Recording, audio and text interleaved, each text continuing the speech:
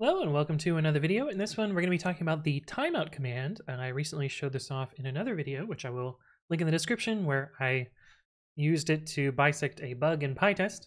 But today we're just going to be talking about the command in general, some common arguments that you might pass to it, and some example usage. Anyway, let's jump into it.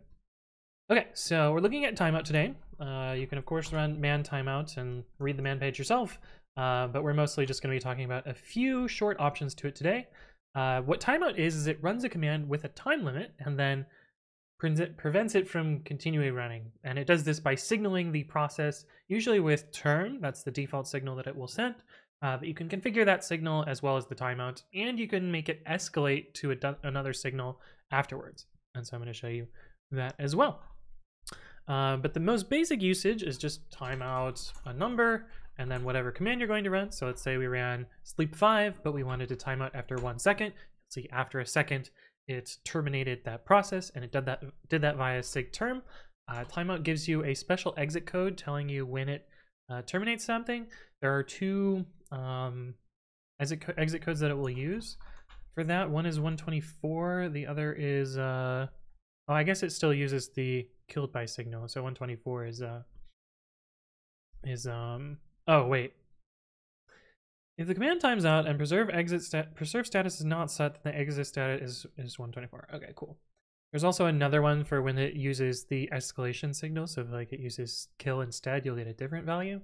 And we'll show that in a second. Okay, but yeah, this is just kind of the normal basic way that this works. Note that it's only going to send the signal once, and by default it only uses term.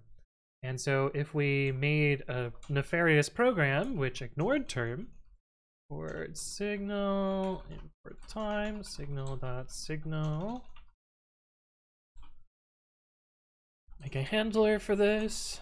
I don't remember the arguments are, so we're just gonna ignore all of them. Signal ignored. I believe it's signal number and stack frame, but it doesn't matter for our example here.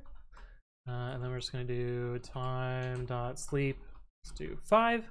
And so if I do timeout 1 python 3 t.py, you'll see after a second we ignored the signal and the process kept running. It didn't stop then.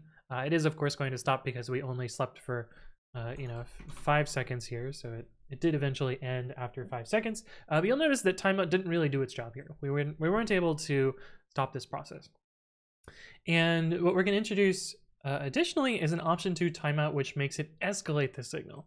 And so by default it uses term, but we can also make it kill the process after another timeout afterwards. And so if we'll do kill after equals 2, and so this will say after the first timeout has expired, give it another 2 seconds to finish, otherwise we will send the kill signal.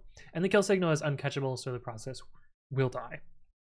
So if we run this now, you'll see after 1 second we get the signal ignored, and after 2 more seconds we get killed.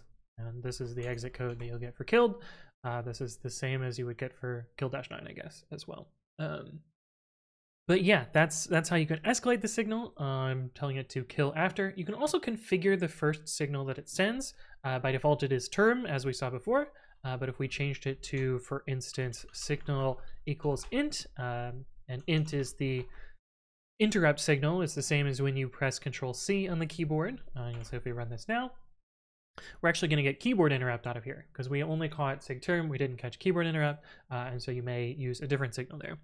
I find that it's best to combine both of these. I like to use timeout signal equals int, kill after equals 1, and then whatever my timeout is. So say it's like a 3-minute timeout for some command. This is usually what I use with timeout.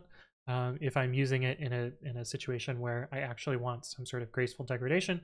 Otherwise, I'll just use signal equals kill and not really care about it because we can just abruptly kill processes. But in this case, it would give the process 180 seconds to do its work. And then it will send sig int, and then it'll give the process 1 second until it sends sig kill. That's how I find timeout to be the most useful. And of course, you can tool this around a little bit. Like 5 might be slightly more polite to the process. But anyway, that's the timeout command. Hopefully you found this useful. If there are additional things you would like me to explain, leave a comment below or reach out to me on the various platforms. But thank you all for watching, and I will see you in the next one.